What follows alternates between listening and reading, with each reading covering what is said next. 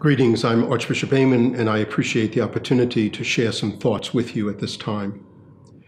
At each Sunday Mass in New Orleans, we pray our family prayer.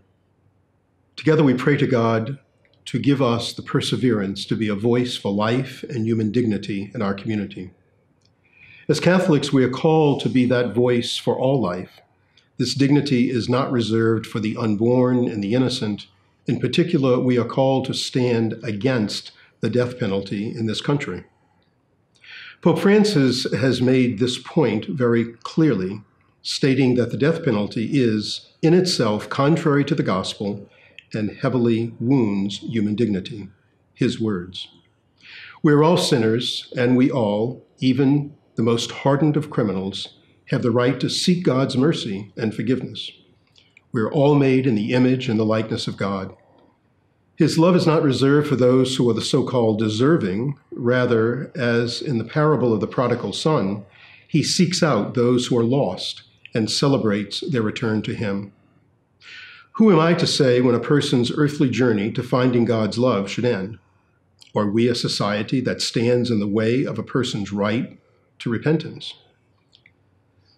These are not easy teachings of the Church. In our humanity, we may see retribution as justice, saying that the punishment must fit the crime. Yet God calls us to be countercultural in so many ways. He calls us to forgiveness and to mercy and to a peace that the ending of a life cannot bring. God's love for us is limitless. As Catholics, we are called to bring that love to this broken world. My friends, I invite you to join me in prayer for all the victims and survivors of violence. Let us pray too for those who have committed violence and those condemned to imprisonment and death.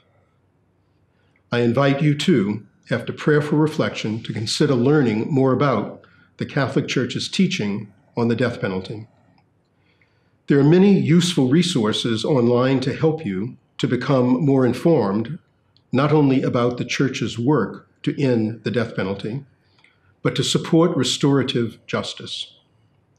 Through our prayers and the power of God, may hearts and minds be changed as a culture of life re-energized in our world.